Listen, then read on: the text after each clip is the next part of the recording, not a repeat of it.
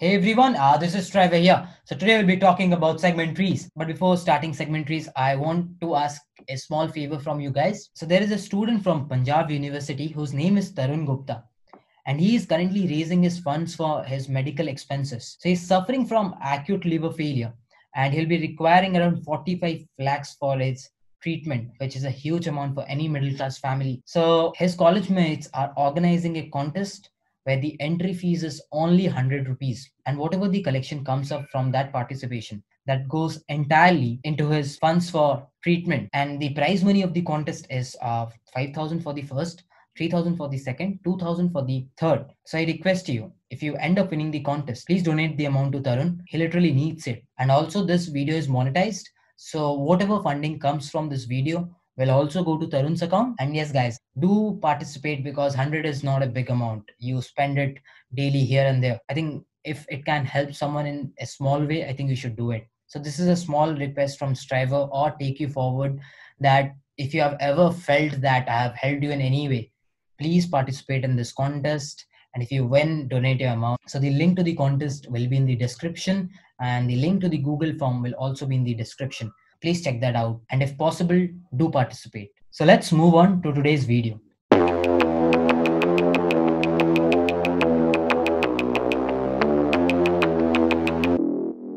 So let's first understand the use case of segment tree. Assume that you're given n integers.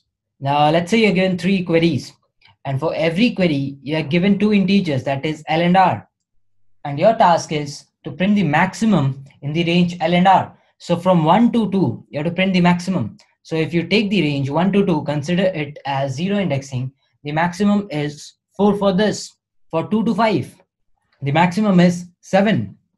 For 4 to 8, again the maximum is 7. So what is the brute force way of doing it? The brute force way is very easy. You range from L and R to find the maximum in that range, and you're given Q queries. So at a minimum, the value of L can be 0, and at a maximum, the value of R can be n minus 1. So we can say for every query, you might end up taking big O of n time. And if there are Q queries, you can say that your code works in big O of Q into n complexity. Now what if n is around 10 to the power 5 and Q is around 10 to the power 5? So it will be around big O of 10 to the power 10 operation, which the machine cannot handle. So to solve such kind of range problems, we use segment tree. So let's understand what is actually a segment tree. So segment tree is nothing but a data structure which stores the resultant of a given range in a given index in an array. Now let's understand that. So the segment tree in its root stores the summation between 0th index and the 9th index. Now if we consider zero-based indexing of the segment tree, this root node is marked as 0. So this root node has 2 children. Now, since the root node has the indexing of 0, its children will always have the indexing as 2 into index of parent plus 1. This is the left child, and the right child will always have the indexing as 2 into index plus 2. So if this is 0, this will become 2 into 0 plus 1. So that is 1. And this becomes 2 into 0, that is 0 plus 2, 2. Now the left child stores the resultant between the range 0 and 4. And the right child stores the resultant between 5 and 9. So how do we get this? It's very easy. Whatever is this and this, you simply add it and divide it by 2. So the value that you get is 4. So from 0 to 4, you take the left children, and from 5 to 9, you take the right children. Similarly, 0 and 4 gets divided into 2 children. So what will be its index number? It will be again 2 into 1 plus 1, that is 3. And the right index will be 2 into 1 plus 2, that is 4. Similarly, the right children gets divided into 2 children. Now what will be the index of that children? It will be 2 into 2 plus 1, that is 5. 2 into 2 plus 2, that is 6. What will be the range that this children will be storing? It will be from 0 to 2. Why? Because 0 plus 4 by 2 is 2. So from 0 to 2. And this one stores the range between 3 to 4. Similarly, what will be this storing? 5 plus 9 by 2. So that is nothing but 7. So we can say from 5 to 7. And the right one stores from 8 to 9. Now this node gets divided into 2. So what will be its index number? It will be 2 into 3 plus 1, that is 7. And the right one becomes 8. So what range will it be storing? The left one stores from 0 to 1 and the right one stores from 2 to 2. And similarly, this node also divides itself into two children. So the left one is indexed as 9 and the right one is indexed as 10, and it stores the range between 3 to 3, and this stores the range between 4 to 4. Similarly, the fifth node also gets divided into two children. Now the first one will be from 5 to 6 range, and the right one will be from 7 to 7. What will be its index number? It's very easy. It will be 11 and 12. Similarly, this one gets divided into two. So this stores the range between 8 to 8, and this one stores the range between 9 to 9. And the index of this will be 13, and the index of the right one will be 14. And the seventh node gets divided into two. So this stores from 0 to 0, and this stores from 1 to 1. And what will be its indexing? It will be nothing but 15 and 16.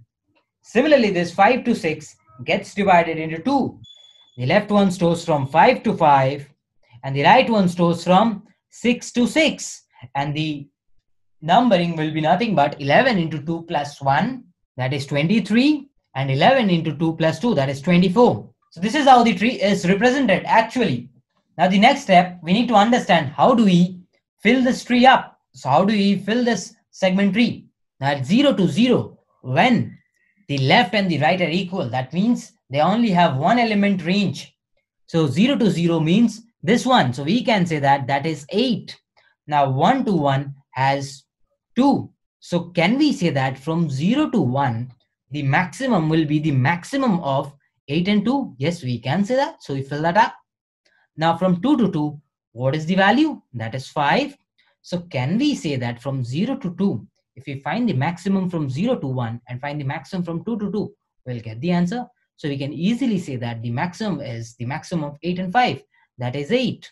So if we want to fill 3 to 3, what will be the maximum? That will be 1, because the array element itself. Now what will be from 4 to 4? 4 itself. So what will be the maximum from 3 to 4? It will be the maximum between these two nodes. That is 4. So what will be the maximum from 0 to 4? It will be the maximum from 0 to 2, and then from 3 to 4. Now this is the reason we divided them into two halves, such that you get the maximum of the left half and get the maximum of the right half. And eventually the maximum of the entire half will be the maximum of the left and the maximum of the right half. So we can easily write 8 over here. Now let's calculate the right half.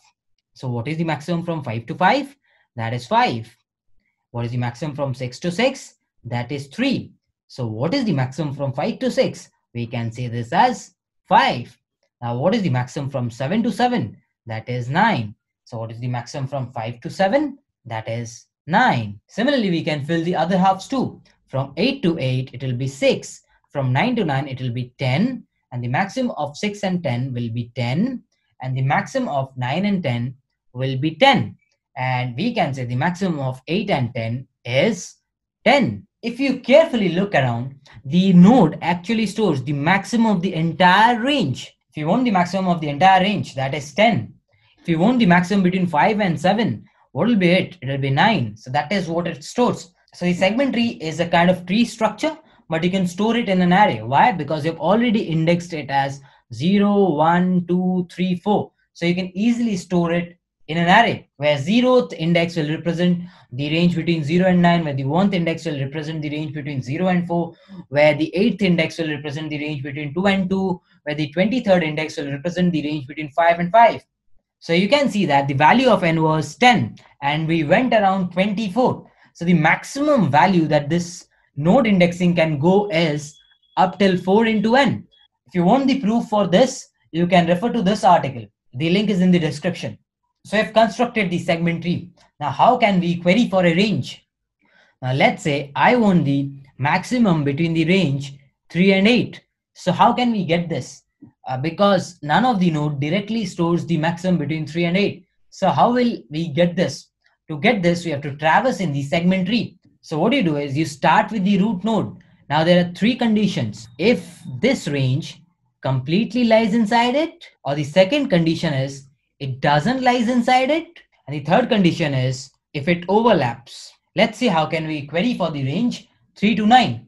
So 0 to 9, we can say overlaps this 3 and 8. So whenever it overlaps, we will go in both the direction, that is to the left and that is to the right. So now we are at 0 and 4. So 0 and 4, we can say again overlaps because it doesn't completely lies inside it or it doesn't lies outside it. So we move to this node number 1. So 0 and 4 again overlaps for 3 and 8. So we move to the left and we move to the right. So we are at the node 3. So the node 3 represents the range from 0 to 2. So 0 and 2 will never contribute to our answer. So we can say that this node doesn't lies. So what we will do is we'll come back from this half. Now remember one thing, we were trying to find the maximum. So since this node cannot contribute to the answer, so let's return a value int of minimum, assuming that all the numbers are in the range of integers. Now let's check if 3 and 4 entirely lies. Yes, 3 and 4 entirely lies inside 3 and 8. So we can say that whatever is the maximum between 3 and 4, it will always contribute to it. Why? Because we are finding for the range 3 and 8. So instead of traveling any further down, what we can do is we can simply return the value 4 from here. So the left side returns int min and the right side returns 4. So we can say that the maximum of them is 4. So this guy will return 4. Now let's check out for the right half. Now 5 by 9 overlaps for 3 and 8. So what we will do is we'll move to the left and move to the right. So 5 and 7 completely lies inside 3 and 8. So we do not move further because whatever is the maximum of 5 and 7, we can say that that value will always contribute to my answer because my range is 3 to 8. So this guy returns 9. Now let's move on the right half. So the right half ranges from 8 to 9. Now 8 to 9 overlaps because it neither completely lies or it neither completely doesn't lies. So this overlaps. So we again move to the left and to the right. So if you move to the left, it's 8, 8, which completely lies inside 3, 8. So 6 will contribute to our answer. So we get 6. And from right, 9, 9 doesn't lies. So this will never contribute to our answer. So we can return a value int mean. Now what is the maximum of 6 and int mean? Because we moved in both the direction, we can say the value is 6. So this guy has a value 6. So he returns it. So what is the value of 6 and 9? We can say the value is 9. So this guy returns 9. So from the left we have 4 and from the right we have 9. So we can say that the maximum of the range 3 to 8 is nothing but 9. Now that is very obvious because if you check from 3 to 8, you will see that the maximum is 9. So this is how we can actually query in the segment tree to find out the maximum in a given range. So how can we code this? That's very easy. Initially, you start with the node index 0 and you start with 0 and 9. So you know the left call will be 0 to mid and the right call will be mid plus 1 to high. And the node numbers will be 2 into the node plus 1 and 2 into node plus 2. Now whenever you reach the end, you have to backtrack, and while backtracking, you take the maximum of the left and right. So this is how you create the segment tree. Now how do you query? You basically check for these 3 conditions.